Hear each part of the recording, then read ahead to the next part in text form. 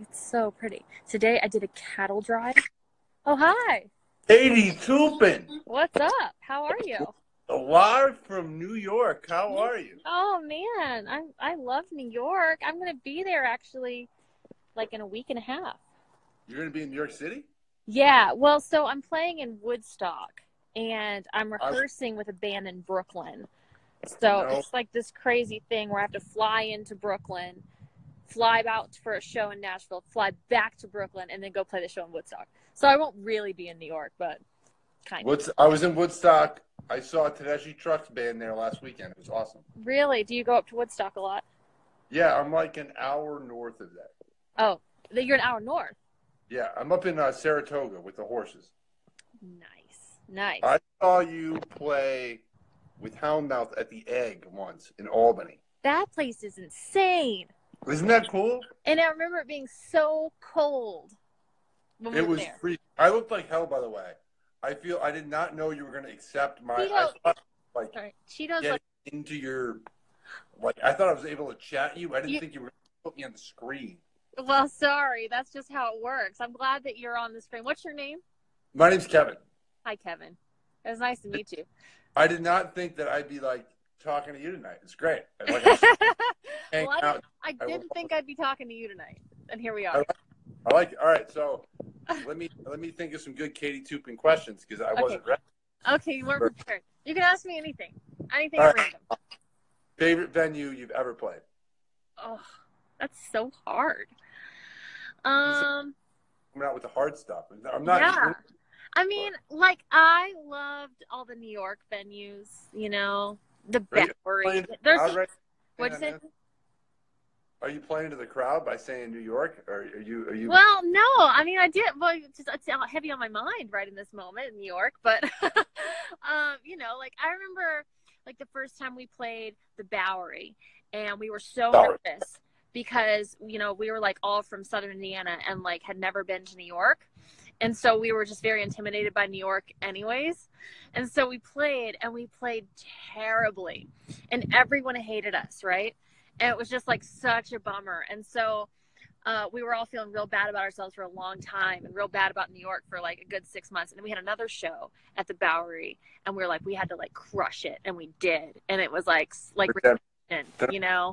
So like the Bowery kind of holds a special place. I like that. Uh, I like um, that.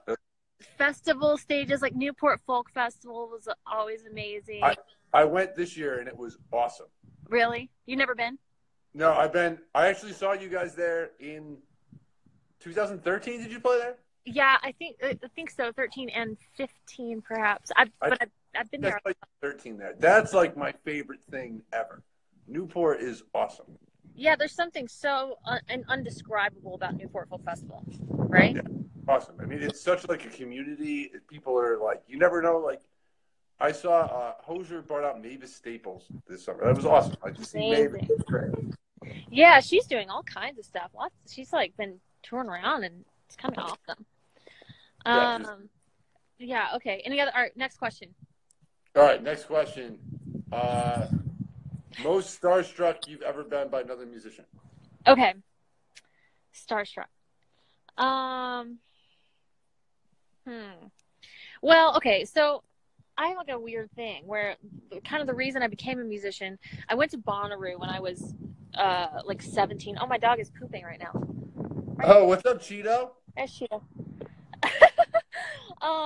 So I went to Bonnaroo when I was like 16 or 17, and like I didn't play a note of music at this time, right?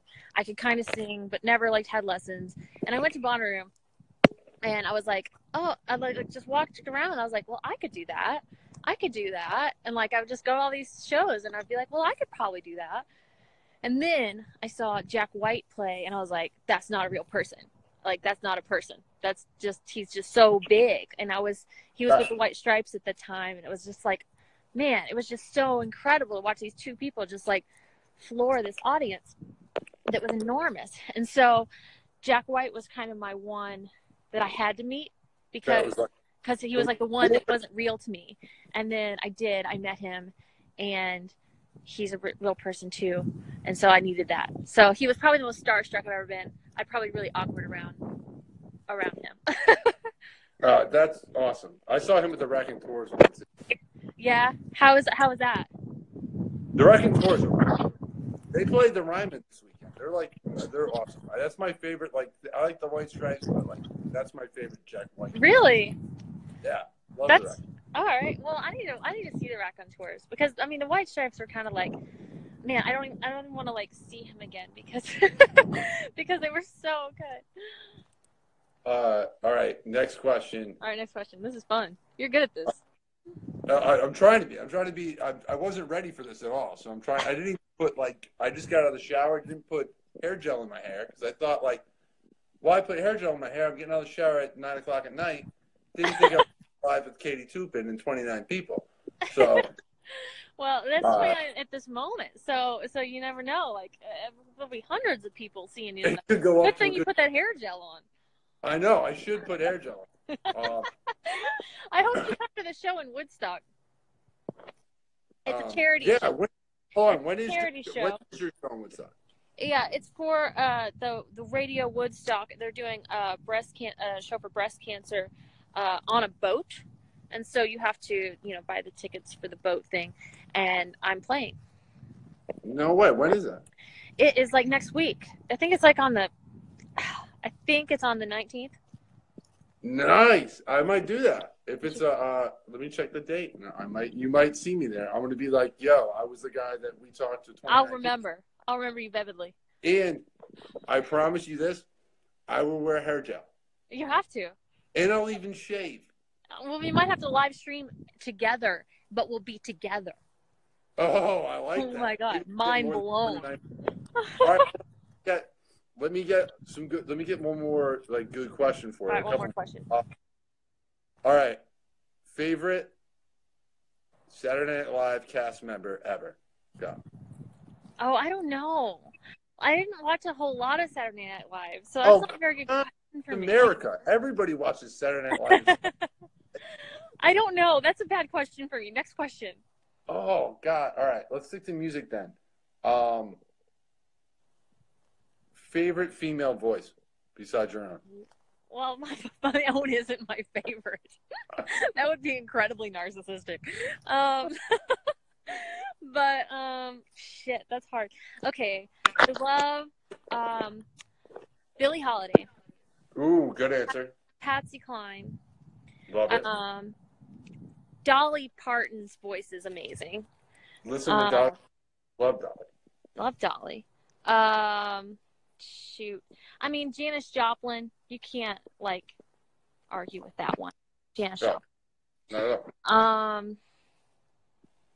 Wow. Those are probably my faves. All right. I love it. Yeah. I wish Bonnie Raitt in there. Bonnie Raitt's not in there. No. I love Bonnie Raitt. Don't get me wrong, but she wouldn't be my top voice. She's an amazing slide guitar player. I'll give you that. All right. Favorite. I would put her in favorite female guitar player category. Okay. How about give me your favorite. Let's do favorite lead guitarist. Male. Let's give me a male lead guitar. Okay. I'm thinking. Well, I have to say my dad because my dad's a guitar player and he's very good. So, and I learned how to play. So I have to say my dad, right? Okay, let me think about other ones. I mean, I was always a sucker for Jimi Hendrix. Solid answer. I mean, that's probably it, right? Most soulful. I don't know, but then you got really amazing things like George Harrison lead, or the little solos are so good, and there's all kinds of great guitar players though. That's the thing. There's a lot of great guitar players. Who I just played a show with Marcus King. I saw that. Where was it? If you want to see someone solo for 2 hours, go see Marcus King because he is unbelievable. Where was that show? It was in Chattanooga. Clapton. Everybody's commenting their favorite guitar players. Clapton, of course. Well, my dad's influence is Clapton, so I gotta say Clapton, right? But yeah, that was in Chattanooga, Tennessee. So was that your favorite show you've done on this tour? Yeah, I opened for the Black Pumas too. So I guess my opening slots have been my favorite so far. Because nobody knows me again. So it was so funny. I was looking through old photos. I was like, oh yeah, I used to play to a lot of people. But so it's like, it's different this go around, it's like kind of reintroducing myself to people, and people kind of don't know that I exist anymore. So That's awesome to restart. yeah, total restart. We're rebooting. And I feel like this is a quick reboot for you, because I feel like you're moving pretty quick. I feel like we're getting some traction early. We're getting some traction. We're making some waves. We got we just got to keep telling our friends, and that's how it works. With like Houndmouth, I remember when we toured for years and years before a lot of people knew about us. So it takes a lot of word of mouth and a lot of that, But I'm doing other stuff too, Like I think the first go around, I kind of put all my eggs in that basket, and then so when that sort of fell apart, it was like, oh, like you should spread your eggs around to other baskets and do other things too, and not just like put all your identity in one thing. So I'm doing some stuff I'm acting, I'm doing some stuff with film. No way. Tell me more. I've made a short film that we're working on, and it's kind of secret, not really talking too much about it, but it's a thing. And I've got like all these little projects that I'm doing. I'm starting a podcast probably later, early next year. I'm doing all kinds of stuff. So the music I'm writing with lots of other people, and I don't know. I'm just keeping things moving around, keeping things interesting for myself.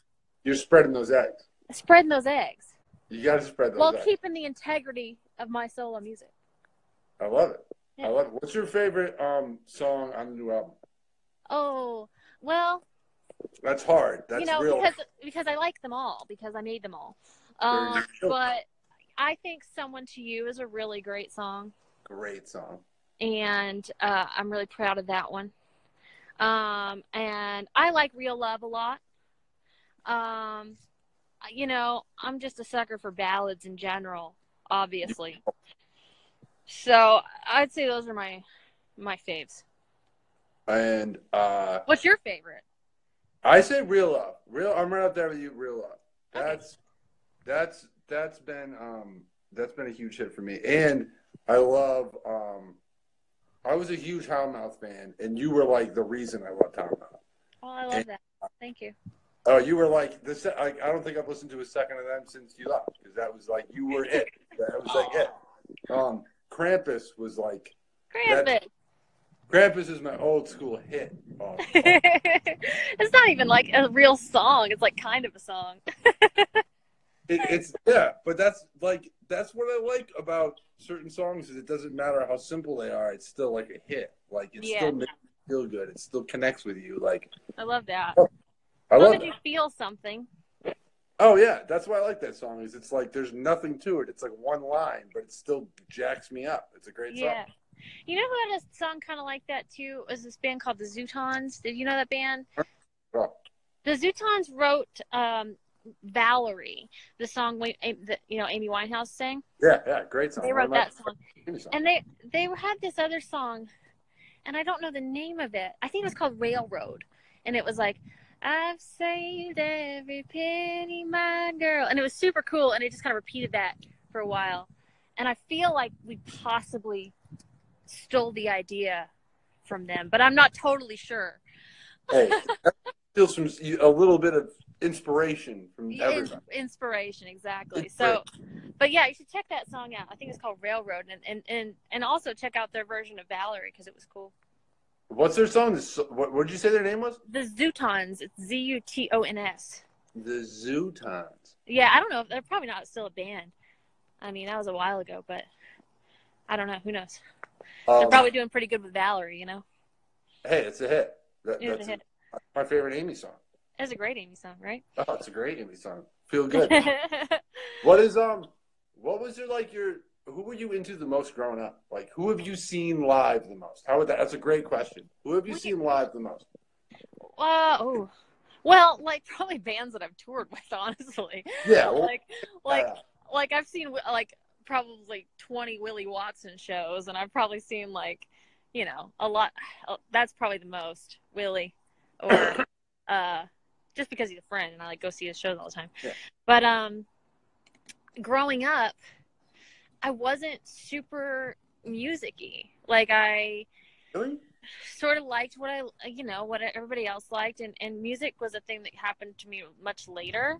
Like I started getting into music festivals and kind of getting into indie bands and stuff when I was 16 or 17, but I didn't pick up a guitar until I was almost 18 and learn anything about music until I was almost 18. So growing up, it was kind of not really a thing. I remember like the first kind of indie artist that I was really into was Ben Queller. I love Ben Queller. And I was like, and I think it was probably a pivotal sort of thing for me, because I was like, this is so different. And like his lyrics were so different than all the stuff that I was hearing on the radio. And so I think it really kind of shifted me. And Ben Queller liked one of my posts recently and commented on a video of Real Love. And I was like, oh my God. Yeah. That's some full circle stuff. That's some full circle stuff. It's like the Jack White thing. It was like, oh, yeah. Okay. I like it. All right, I got a deep question. I got like a serious question. Okay. And I'm pumped to ask you this. Okay. So I'm gonna jewel while you ask me. Hit the jewel. Hit the jewel. Do it up. I like that. I went to a Weezer concert recently, and I was hitting a weed pen. Somebody had a jewel next to me, and I'm not used to jewels. And I was like, "Oh, let me hit your jewel," and I almost threw up. Like I wasn't. Oh. I wasn't ready. This nicotine. It's nicotine in these. Yeah. I smoked cigarettes. I started smoking cigarettes when I was like 18, and it's the worst thing. But I don't smoke them anymore. I do the jewel thing, and I think it's better. I think it's healthy. So, speaking of better lifestyle, this is my question. So, okay. I am almost 11 years sober.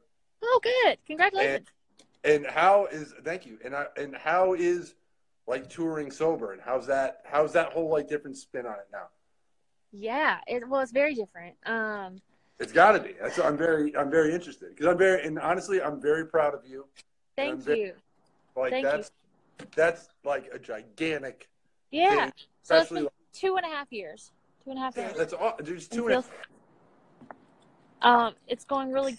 So it's different. I played a lot of shows sober with Houndmouth, because after a couple of years I kind of got really burnt out on it anyways. So I was doing a lot of shows sober. So luckily, like the stage fright thing wasn't a thing for me, which it is for a lot of people that are used to try to be sober and then they can't perform, and there's that whole element. So I didn't have to really deal with that because I was already over that hurdle, because I was doing it anyways and just drinking later. But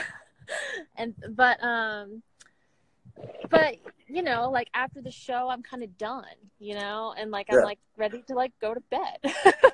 And like it's just when the party's over, Yeah. And so was it hard for you to like get off stage and wind down without like boozing, or not? No. I mean, I know that sounds crazy, but I just don't really have a problem. It hasn't been that hard for me. Yeah, it's just been good. I mean, I get a little tired of being around drunk people. Yeah, that's just how it is.